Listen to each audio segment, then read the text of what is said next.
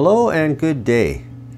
Today I have another amazing photo story, just like my day 10 video with the rough-legged hawk.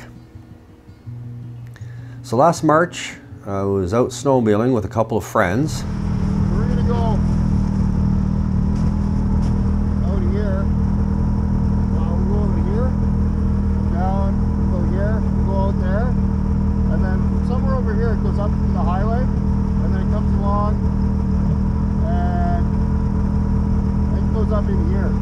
It was a beautiful spring day. The sun was shining. It was only a couple degrees below zero, nice and warm. We had been out for a couple hours and we're starting to make our way back towards town when we came out of the trees and on a frozen lake, and we came across 3 caribou that were cruising across the lake. I was able to capture quite a few images, and here's a few here. I was using the 55-210 telephoto lens and utilizing Sony's clear image zoom, which doubles the zoom digitally. So it's the equivalent of 420 millimeters.